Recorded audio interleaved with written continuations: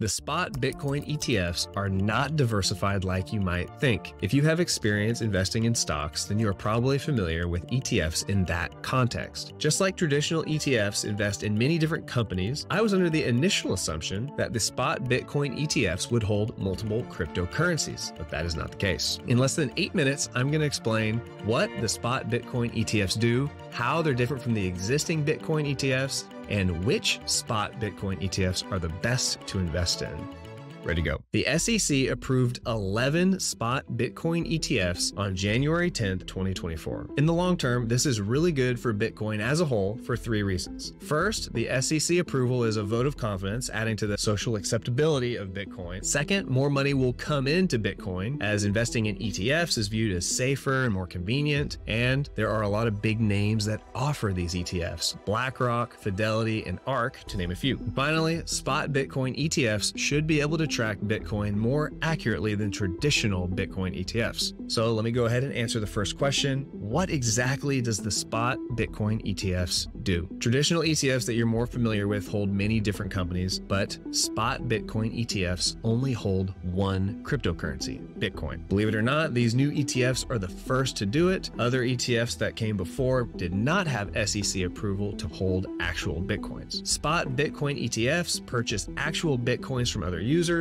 or from exchanges and then hold those Bitcoins in digital wallets with several layers of security. The sole goal of these spot Bitcoin ETFs is to mirror the price of Bitcoin. If Bitcoin goes up by 10%, they want their share price to go up by 10%. If Bitcoin goes down by 10, they want their share price to go down by 10. This is accomplished by issuing a set number of shares that corresponds to the number of Bitcoin. Then, if demand is too high and the share price exceeds the value of Bitcoin, then they can issue new shares to dilute their current supply. This would result in the share price going down. Let's do an example. A hypothetical Bitcoin ETF holds 100 Bitcoins and issues 100 shares. For this example, let's assume a Bitcoin is worth $10 for easy math. That means that each share of the ETF is worth $10. If there is so much demand for this ETF that 100 shares isn't enough, then people will be able to sell their shares for more than $10. Let's say the price of each share goes up to $15, despite the fact that each share only accounts for just $10 in Bitcoin. This is no good if the underlying price of Bitcoin is still $10. In order to handle both the increased demand and lower the price, the ETF can issue 100 more shares. This means that each share is now only worth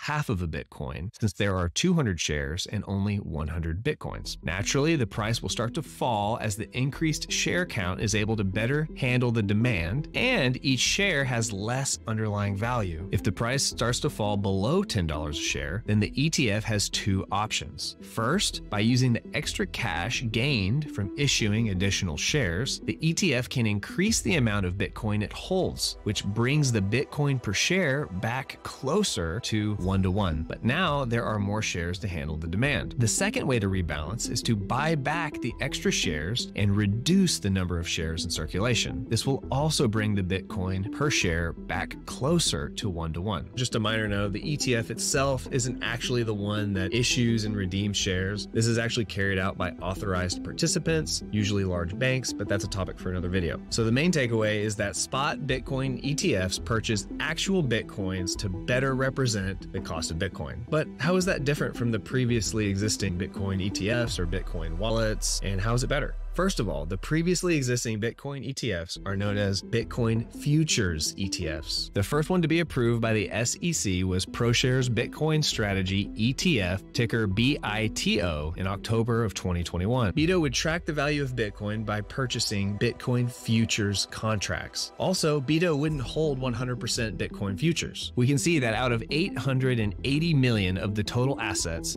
497 million is held in treasury bills. ETFs like BITO rely on professionals to strategically buy and sell Bitcoin futures at the right time to properly mimic the price movements of Bitcoin. As a result, the expense ratio of BITO is pretty high at 0.95%. Additionally, BITO can never be as accurate at mimicking the price movements of Bitcoin as an ETF that actually holds Bitcoins. One way that I gained exposure to Bitcoin in the past was buying through Robinhood. This way I could track the price of Bitcoin exactly because I owned an actual Bitcoin. However, there there are some downsides. Lack of security, for instance. Since my Bitcoin is held in a digital wallet, there's a chance that the exchange could go down, could get hacked, I could lose my Bitcoin. On the other hand, if you get your Bitcoin exposure through an ETF, then you benefit from SIPC insurance. Bitcoin is held on an exchange. If the exchange goes down or gets hacked, you could lose everything. Real quick, my number one goal is to help you make more money and save more money. If you're finding this valuable, please crush the like button down below. It helps my channel and I'd really appreciate it. But seriously, please hit the like button. So let's get to the bottom line. Which of the spot Bitcoin ETFs are the best to invest in? Of course, I cannot see the future, but we can evaluate these 11 ETFs on 3 important criteria. First and foremost, expense ratio. The number one goal of these spot Bitcoin ETFs is to accurately track Bitcoin. All things being equal, whichever one does it for the cheapest is obviously the best. There's a pretty wide range of expense ratios. We can see the upper bound here is 1.5% per year, and the lower bound is 0.2% per year. Let's look and see what this means over a 20-year investing period. Investing $50,000 with an average annual return of 10%,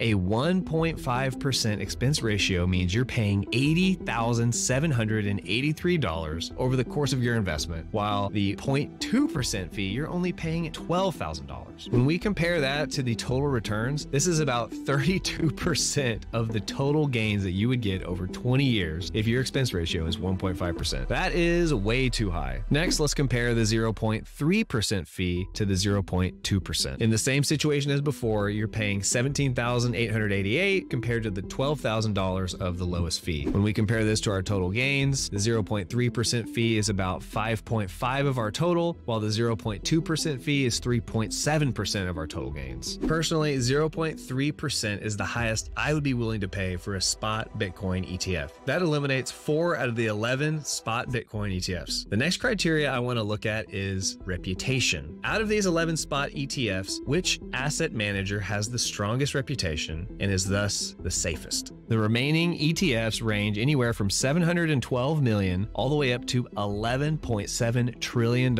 in assets under management. I'm going to eliminate any asset manager that has less than $1 trillion in assets under management. This is a proxy for an asset manager that is very popular, been in business for a long time, and is thus very trustworthy. This just leaves 3 spot Bitcoin ETFs: BlackRock, Franklin, and Fidelity. When comparing these final 3, Franklin sticks out as worse than the rest. Not only does it have an order of magnitude lower assets under management, it also has a slightly higher expense ratio. So I'm going to go ahead and just narrow this down to BlackRock and Fidelity. The final criteria I want to look at is how the Bitcoin is stored. Fidelity uses their own custodial service to store all the Bitcoin owned by their ETF. On the other hand, BlackRock has partnered with Coinbase, the largest cryptocurrency custodian in the United States. Combining their reputation and customer base will likely result in a greater trading volume for BlackRock's spot Bitcoin ETF, IBIT. Even though BlackRock's IBIT is in a strong position to scoop up the majority of the Bitcoin ETF market share, the future value of Bitcoin is what you need to consider first and foremost. In the end, it doesn't really matter if you pick the best Bitcoin ETF if the value of Bitcoin crashes to 0. Click on this video if you want to get a better understanding of Bitcoin and where its value really comes from.